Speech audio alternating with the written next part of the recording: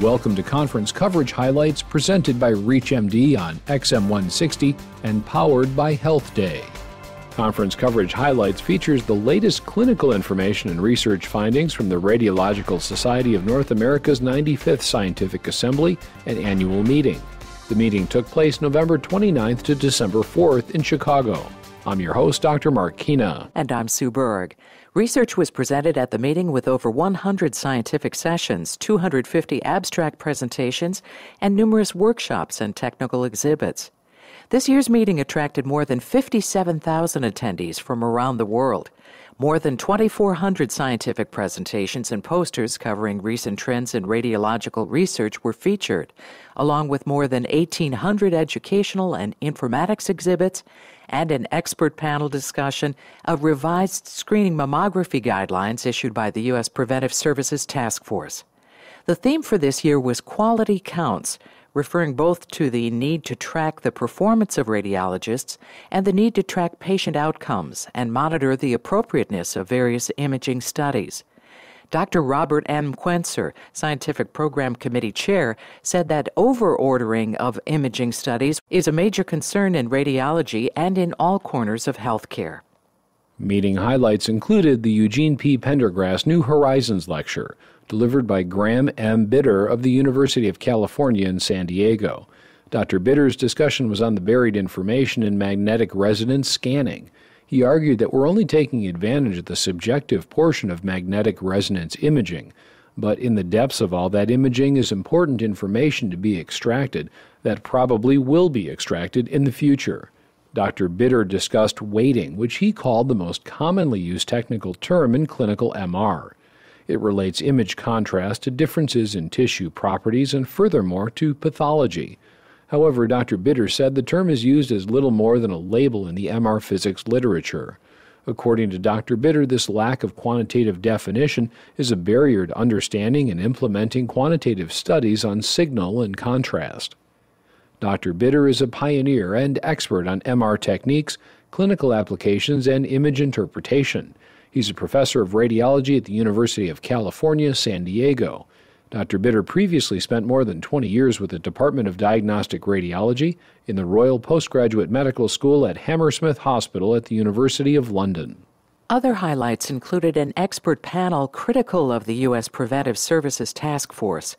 In November, the task force advised against routine mammography in women under 50 and over 75 years of age and recommended screening women aged 50 to 74 only every other year. The panel criticized the U.S. Preventive Services Task Force and voiced support for the American Cancer Society guidelines. The American Cancer Society recommends annual mammograms for all women 40 years of age and older.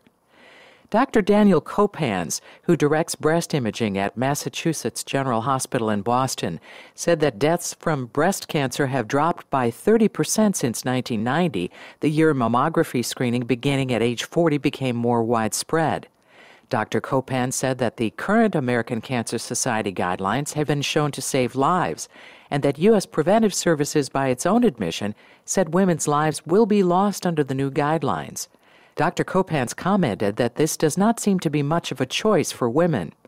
Another panelist, Dr. Stephen A. Feig, director of breast imaging at the University of California at Irvine Breast Health Center, argues that the net effect of the new guidelines is that screening would begin too late and its effects would be too little.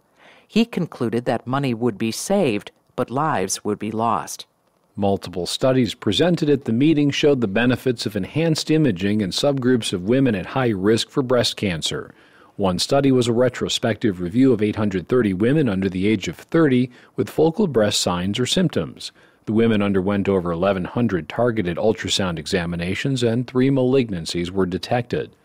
The authors reported that all cancers were detected with ultrasound, suggesting that mammography may not be indicated in this setting. Furthermore, the cancer yield from biopsy was found to only be 1.8%. The authors say, therefore, close ultrasound surveillance may be a preferred alternative to tissue sampling in this patient population. 2 authors of the study reported financial relationships with a General Electric company. Other new research suggested that high-frequency ultrasound with elastography can accurately distinguish skin cancers from benign skin conditions. The study involved 40 patients with malignant tumors and non-malignant skin conditions. One of the study's co-authors said in a statement that dermatologists tend to biopsy any lesions that seem visually suspicious for disease. As a consequence, many benign lesions are needlessly biopsied in order to minimize the risk of missing a potentially deadly melanoma. The researchers found that high-frequency ultrasound accurately characterized the depth and extent of lesions. Further, they found that elastography identified 98% of lesions that had malignant findings on biopsy and 82% of benign lesions. For benign cystic lesions, the elasticity ratio between normal skin and the adjacent skin lesion was 0.04 to 0.03. This was significantly lower compared to the elasticity of malignant lesions, which was greater than 10. These findings suggest that this uninvasive technique could be used to spare patients from receiving needless biopsies. One author of this study reported financial relationships with General Electric Company and other technology companies.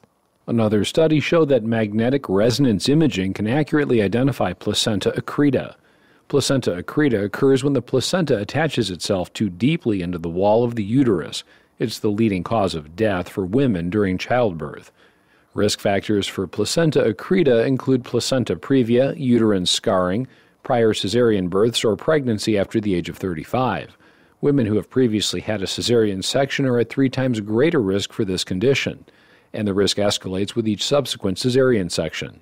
Investigators studied 108 women who were referred between 1992 and 2009 for imaging based on a suspicious prenatal ultrasound or clinical examination, or because they had significant risk factors for placenta accreta. When correlated with surgical and pathology findings, researchers found that magnetic resonance imaging had a 90.1% accuracy rate in detecting placenta accreta. The investigators said in a statement that their findings suggest that MRI is an extremely useful adjunct to ultrasound for assessing this potentially life-threatening obstetric condition. They added that having placenta accreta is not necessarily a negative prognostic indicator. When accreta is diagnosed ahead of time, the delivery can be planned accordingly. However, if the condition goes undiagnosed, it can potentially be life-threatening. In women at high risk for breast cancer, adding magnetic resonance imaging after 3 years of screening with mammography and ultrasound may increase the rate of cancer detection. Researchers studied 627 high-risk women who underwent magnetic resonance imaging within 91 days of their last mammography and ultrasound test. They found that magnetic resonance imaging after mammography and ultrasound was associated with a supplemental yield of 15.1 breast cancer cases per 1,000 women. 2 authors of this study reported relationships with General Electric Company and Siemens AG, Königliche Philips Electronics NV. A second study suggested that adding mammography to ultrasound in women aged 30 to 39 years with focal breast symptoms or signs may not significantly increase the rate of cancer detection. Investigators studied just over 1,300 cases in over 1,000 women. 91% of the patients were evaluated by ultrasound and mammography. The researchers found that the sensitivity of ultrasound at the area of clinical concern was 100%. And mammography was 64%. Further, they found that mammography detected only 1 additional malignancy. The study's authors conclude that further investigation is warranted to support continued use of mammography in this patient population. 2 authors of this study reported relationships with Johnson & Johnson and/or General Electric Company. Research was presented at the meeting suggesting that in the case of pediatric non-traumatic back pain, lumbar disc disease appears prevalent.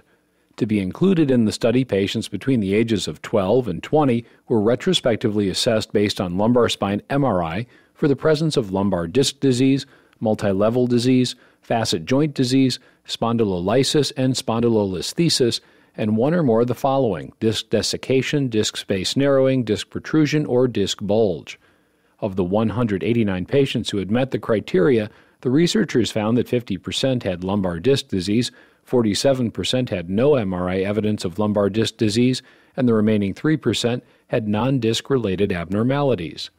When body mass index data was available, MRI evidence of lumbar disc disease was significantly more common in patients with the highest BMI quartile compared to those with the lower body mass index.